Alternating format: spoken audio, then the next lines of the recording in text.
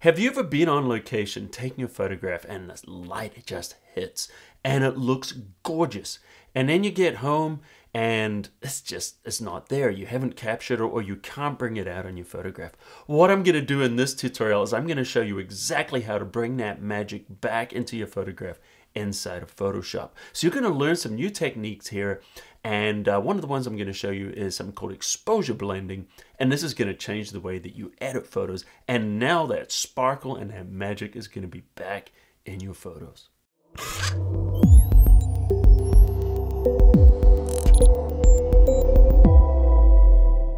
Hey Cafe crew, it's Colin Smith here from photoshopCAFE.com, the very best place to learn Photoshop and Lightroom. So I've got a very exciting tutorial for you today on exposure blending. Now this is an alternative to HDR. HDR is great, and I've got tutorials that I'll link underneath on HDR, and it's something you might want to use a lot.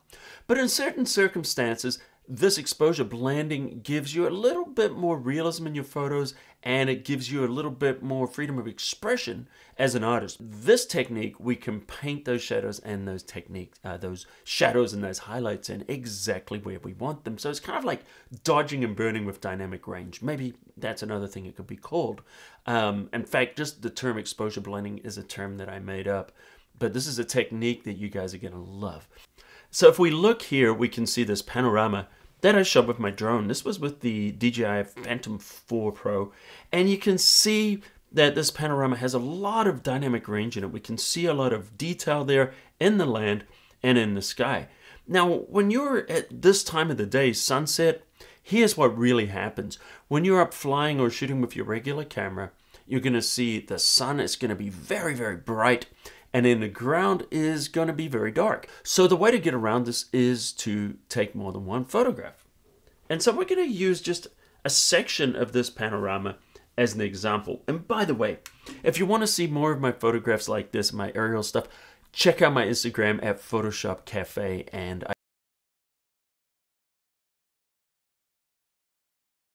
I post a ton of photos there. All right, so we've got two raw files here that were shot in DNG, and I'm just going to open these. I'm just going to double click, and we're going to see them here inside of Camera Raw. So if we look at the first one here, we can see that this was quite bright. And what we're doing is we're picking up all the details here in our foreground, in our rocks, and even some of this green and those different things is showing. And then we take a second shot here. So the second one here, I've shot with a faster shutter speed, and what it's doing is it's bringing out the detail and the color in the clouds here and in the sky, but of course it's very, very dark here. So rather than doing HDR, I'm going to blend these two together. So at this point, if you wanted, you can do some preliminary adjustments here to just kind of make these areas look nicer, but I'm just going to take it straight out of camera for now. So I'm just going to select both of these, and then what I want to do is just choose Open Images. Now what I want to do is I want to combine them both into one document. So I'm going to take the darker one, and I think I'm going to drop that one on top. So I'm just going to click and drag with the Move tool. Notice we're inside the tab of the second one. I'm moving, I'm not releasing yet, and I'm going to hold down the Shift key, and now I'm going to release, and it's going to drop them on top of each other. In fact, let's check the layer visibility to see if there's any movement, which is not really a lot of movement, but here's one of the things I like to do is select both layers.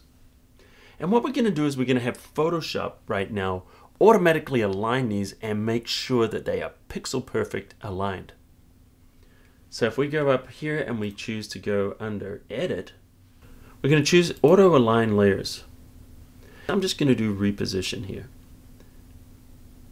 and click OK. And then what it's going to do is it just moves these and makes sure that they are exact. Now at this point, we're going to start blending them, and we're going to use layer masks to do that. So what I'm going to do is I'm going to create a hidden layer right now with a mask.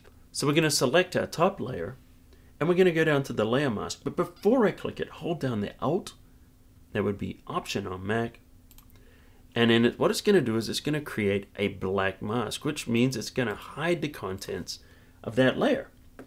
Now what we're going to do now is we're going to selectively paint in those darker areas with our brush.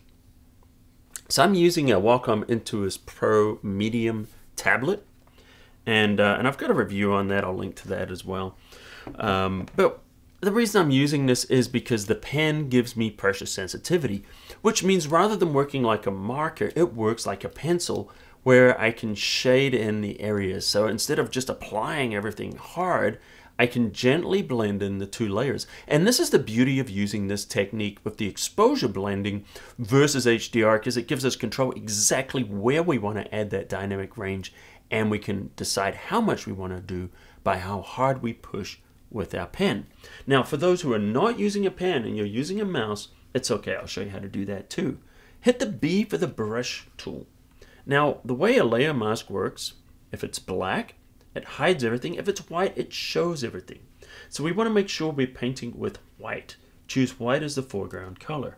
I have a great tutorial, by the way, that goes in depth in using these layer masks, and I will also link to that in the show notes in the descriptions underneath. All right, so we're getting ready to paint now with this white.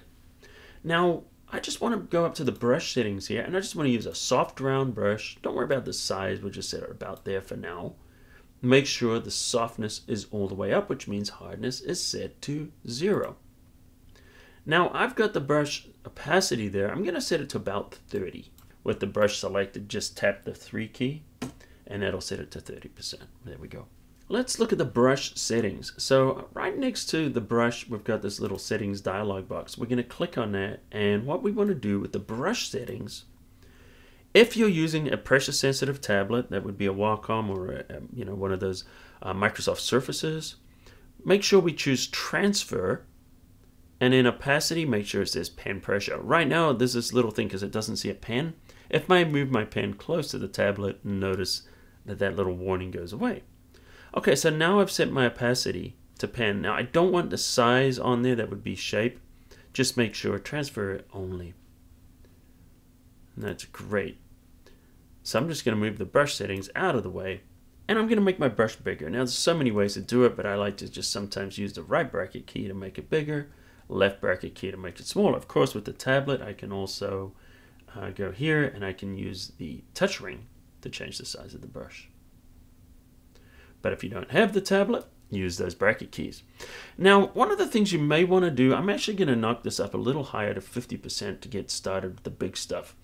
Now, if you're using a mouse, I do recommend that maybe you lower this, because I'm set to 50%, but if I push as hard as I can, that's going to give me 50%. But if I paint gently, I can be painting, anywhere below there. If you're using a mouse, you're going to be set, so I would set it to maybe 20, or even, no, maybe for the big stuff, 20 to 30.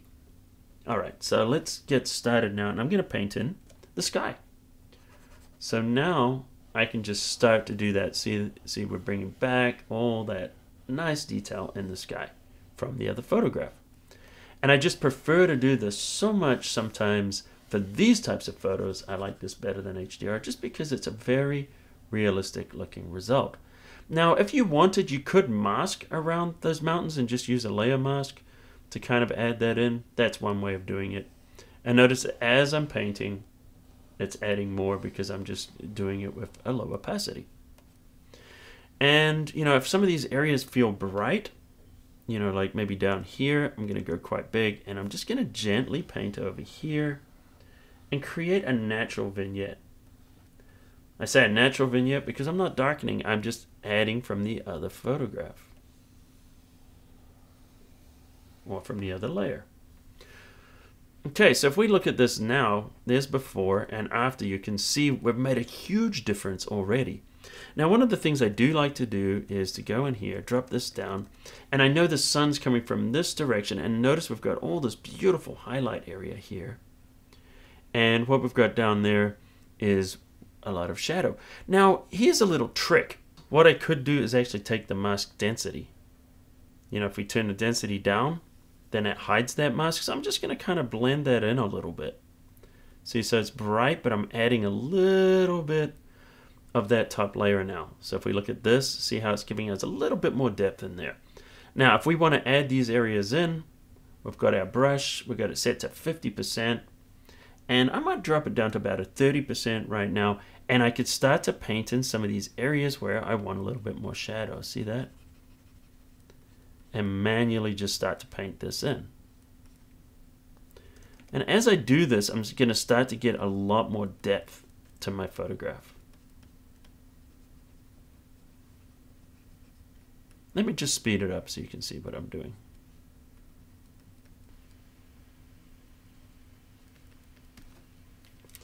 Alright, so if you look at what we've done now, we've started to add a lot of depth to this. And if we look at it before and after, you can see what we were doing. It's starting to give it a little bit of a painterly look, but it's also bringing out a lot of depth in the photograph. And this is one of the reasons I really love this. And also it's a true art form because you can change how it works by the way you paint. You can paint with very, very fine detail and it can look very three-dimensional, or you can use a larger, softer brush and then it gives it a beautiful painterly look. There's one thing I want to do though to just kind of put the icing on the cake, and that's to do a little dodging and burning with the highlights. And to do that, I'm going to hold down the Alt or the Option key and create a new layer. And the reason I do that is because now I get this dialog box, and I'm going to change the blending mode here to overlay, and then just click OK. Now I'm going to hit the X key, and now what I'm going to be doing is I'm going to be painting with a white brush, and then that's going to give me my highlights. Let me make it a little bit bigger, and my opacity is still about 30, which is pretty aggressive. A lot of the time I might do 10, but for the sake of this illustration, I want this to kind of, so you can learn quickly. All right, so let's go. And I love to just pick up the green here. Remember the light's coming from this side, so yeah, I'm kind of breaking the rule a little bit going there, but it just looks so nice.